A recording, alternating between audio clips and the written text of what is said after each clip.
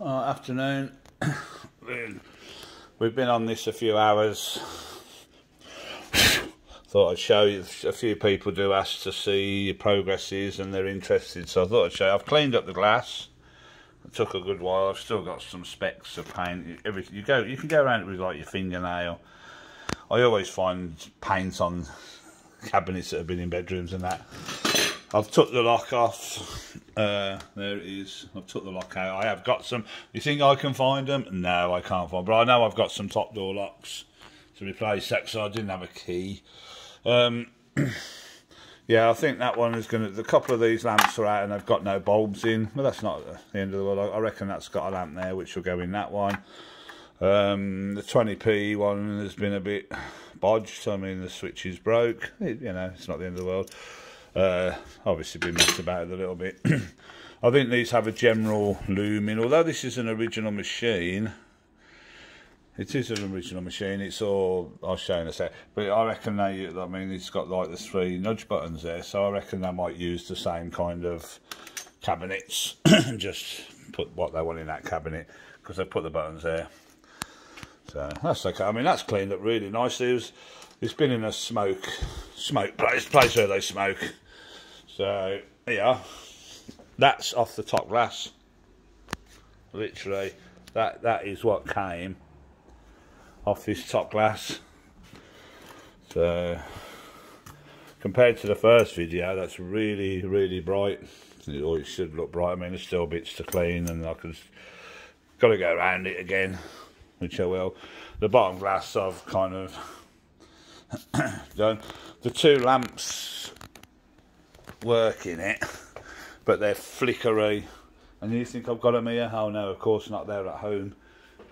So I took the reels out to put new tube lamps in, so I've cleaned them as well. I don't know why I haven't cleaned the bottom, it's going. I've still got a lot to do on this machine. That's been bent round. It's just mostly silly things. Right, board wise, this is what I really wanted to show you. There's the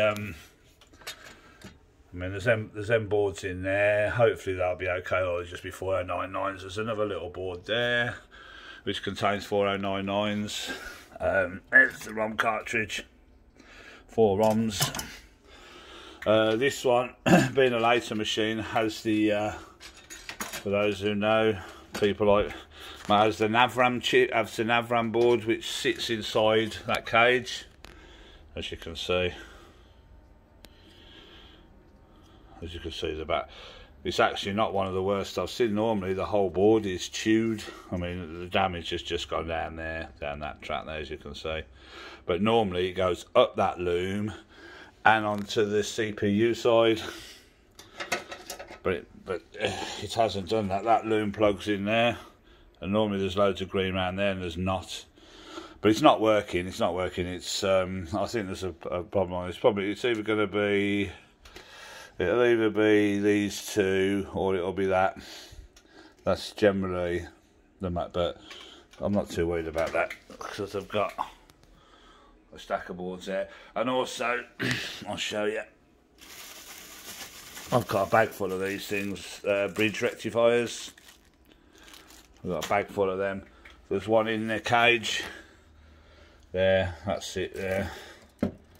And that's wise just to change that. We've had a few go down. Well, John has. He's noticed a few of them have gone down. So it's probably wise just to change that as almost the service part.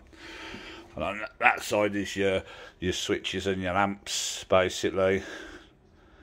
Mostly okay. Sometimes a couple of them go down, especially if they've been paying out loads. You know, they're 50 volt switches sort of thing. And there's your 4099s in a line there on the cage.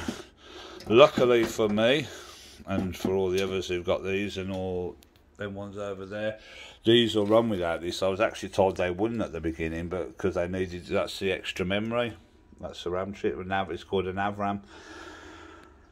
But I find that they work okay. And you obviously you don't have the memory, so you don't really need that board. There is some made, a mate of mine has made some of these, so I could actually put one in if I could find them. Some of them have got them, a couple of them haven't. But I find the machines run okay. So the extra RAM there, you don't really. But I just thought I'd show you. So for anyone who finds these later black boxes, definitely get the cage off, because this is definitely going to be, you know, not good. Okay on that board, but as soon as that rot starts going up that loom and onto your main board. So there you go.